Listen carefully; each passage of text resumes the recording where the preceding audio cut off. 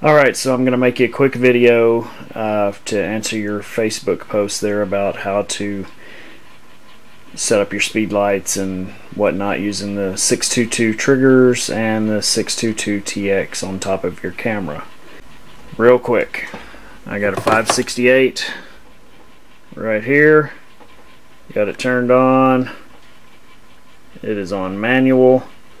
It is on top of a 622C trigger. Now, I'm going to turn the trigger on. It is in group A. Second one I got here. If you look right there, it's in manual also. Turn your trigger on. Whoops. Alright, we're going to put this one as group B. Alright, so you see you hit that button, second light lit up, that makes it group B. Let's go up here to your camera real quick. Alright, turn on the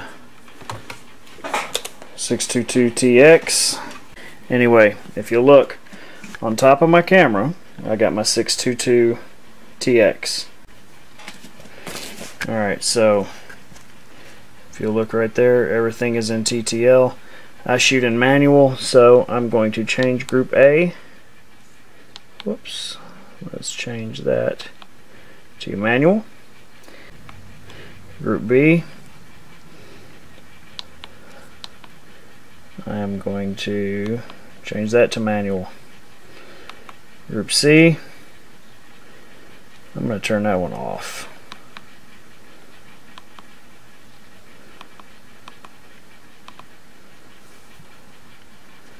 Alright, I only have group A and group B on to coincide with what I have my triggers set up at.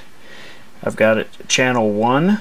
If you look in the top right corner on my 622TX, it's channel 1, which coincides with what I have on my 622 triggers. I'm using channel 1 with them as well.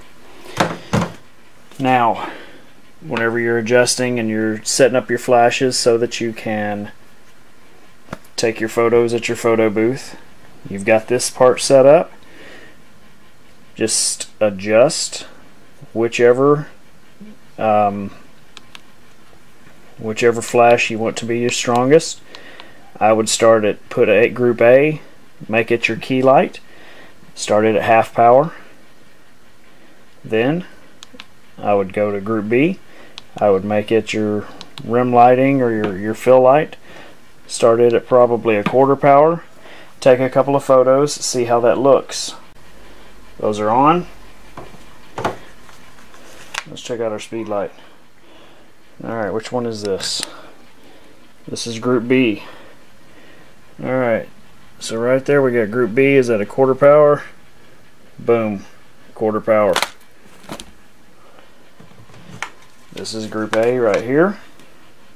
Right there. Group A, half power. Look at our speed light. Group A, half power. They're not in TTL mode.